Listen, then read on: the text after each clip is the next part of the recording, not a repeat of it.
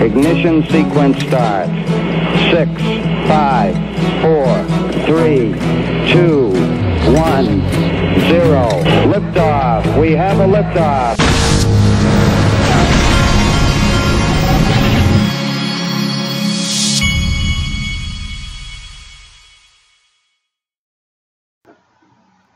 Hey everybody, this is the Digital Asset Investor.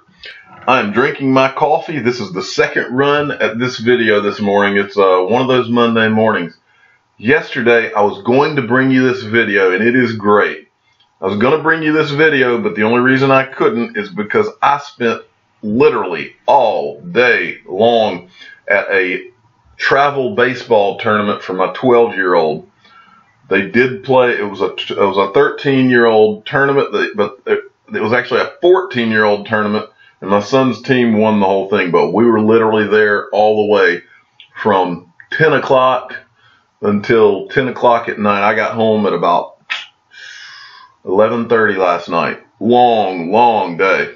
So I couldn't bring this video to you, but I'm going to make up for it today because this is a good one, and you're going to be glad you watched it. First, I want to give some credit where credit's due. I found this video that you're looking at this is a YouTube video, but I found it on the Ripple Reddit. For those of you that have never been to the Ripple Reddit, you need to start following it because it has a lot of great posts, a lot of really good posts to articles, and there's a lot of smart people on there. But I wanted to give credit to this person who had posted this. Their handle is rippling-XRP. And so it's still on there if you want to go look at this and read the comments. But what this is this is a roundtable discussion where this lady here, it's called the Modern Wall Street Roundtable Live at Delmonico's. So you can look it up on YouTube through that, or you can just go to the Ripple Reddit and look at it under this guy's post.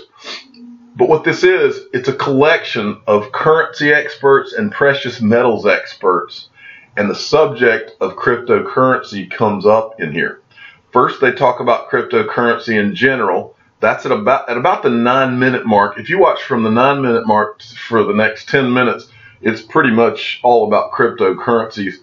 But from the 13-minute mark, that's what we're interested in today, and I'll get into that deeper. But before I do, I want to explain to you what this is about, because and it's important that you understand what the foreign exchange market is before I go further. We've talked a lot on this channel about the speculation and Wall Street coming in, and how all of the money that's going to come into the digital asset space, which is huge. Okay, we've talked a lot about XRP and the XRP use case, and the use case that Ripple is going after, which is banks and payments companies.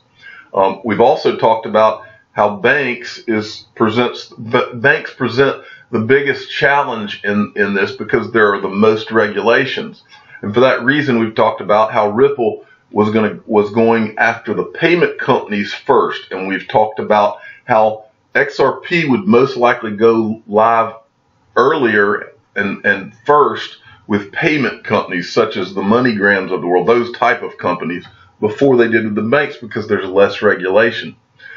In comes the Forex market, okay?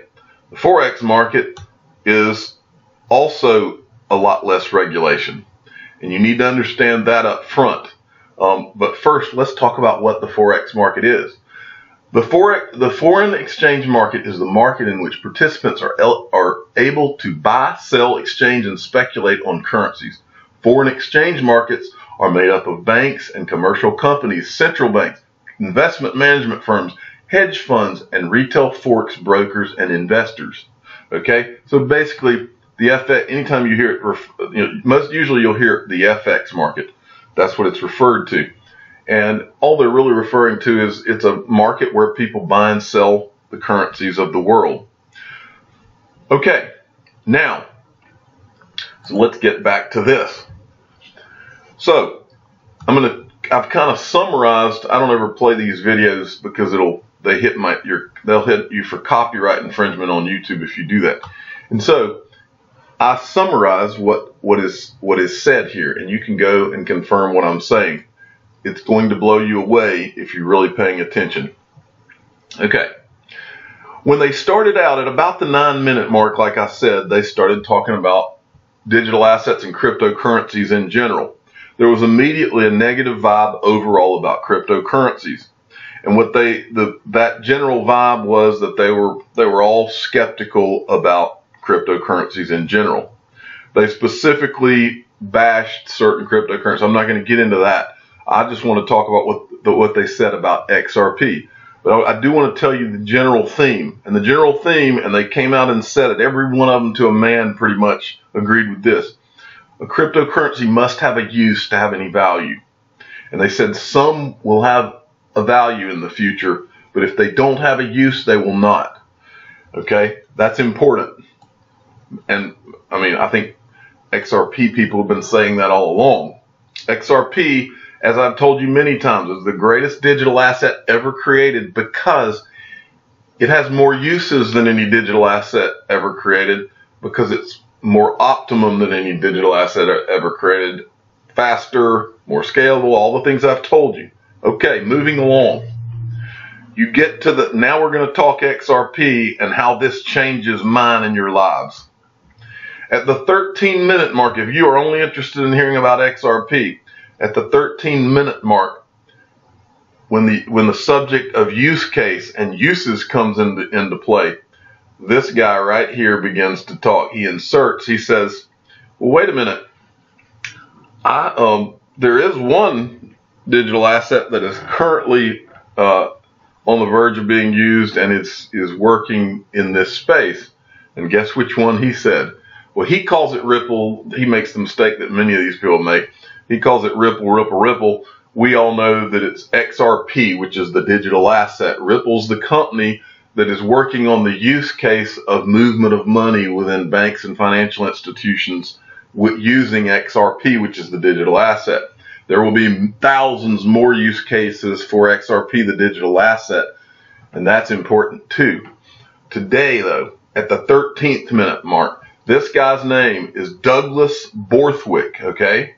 I did not want to just hear his name and tell you to believe this guy, and he's just some random guy and we're going to believe what he says. I wanted to go and look at who he is and what he knows. So, I looked up Douglas Borthwick.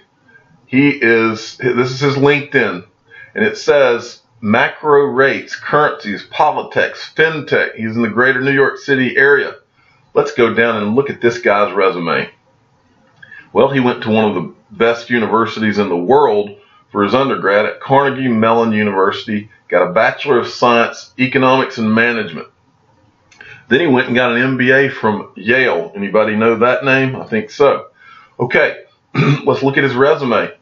So he's at Morgan Stanley for 9 years, and he's the head of deliverable G20 forwards and EM non-deliverable forwards, and he's also the vice president of foreign exchange trading. Okay, then he goes on and becomes at Merrill Lynch the head of strategic trading. Traded spot, forwards and options currency, interest rate products, synthetic baskets, etc. Okay, this guy is an FX currency expert. Okay, but this is the one other thing I wanted to make sure you saw. Does anybody recognize the name Standard Chartered? Because what he says at the 13-minute mark, this guy knows something, and it's important that you understand where he was, who he has to be connected with. He was at Standard Chartered. He headed the Latin America FX options and NDS at Standard Chartered Bank. Standard Chartered Bank is one of the companies that Ripple is working with, if you didn't know. Okay, one of the banks. All right, and then he's got all kinds of FX experience as you're going up through here. But I just wanted you to understand that this guy's a full-blown expert. Okay? All right. So at the 13-minute mark, he says, first he mentions that Ripple's working with regulators. Then he says, in the next few years, he starts talking about the FX market. And he mentions it at first, and if you're listening, he says that he could see Ripple transactions in the FX market between like sterling or the dollar and people settling in Ripple. Then he begins to get a little more specific. First, he says that the dollar right now has a 2-day settlement, okay? And that's important because right after he says that the dollar in the FX market, the dollar has a 2-day settlement. He says Ripple does settlements in seconds, okay? When he said that, I knew this is huge, okay? Then he says, I see spot FX trading against Ripple, not in one currency, but in multiple currencies across the world. I see spot FX trading against Ripple in 2 to 3 years, okay? Now, who knows, they could be doing it now. But he said he sees it on a large scale in 2 to 3 years. Then he says, Ripple has a great future. And he says, Ripple is supported by all banks and all regulators. He does not say Ripple is supported by some banks and some regulators. He says Ripple is supported by all banks and all regulators. Now that you know that a guy with all this FX experience that has his ear and nose and eyes to the ground in that business, let's go back to look at what the foreign exchange market is. The foreign exchange market is the biggest in the world of finance. The foreign exchange market is unique for several reasons, mainly because of its size. Trading volume in the Forex market is generally very large because the number of people who participate, the ease of trading, as well as accessibility to the market. As an example, trading in foreign exchange markets averaged, here's your number, $5.1 trillion per day in April of 2016. That's 2 years ago. $5.1 trillion per day was moving through the FX market in April of 2016. That's how huge this is. This is just one piece of what's going to happen with XRP. Okay? But there's also this paragraph. I won't read you the whole thing. It's the benefits of using the Forex market.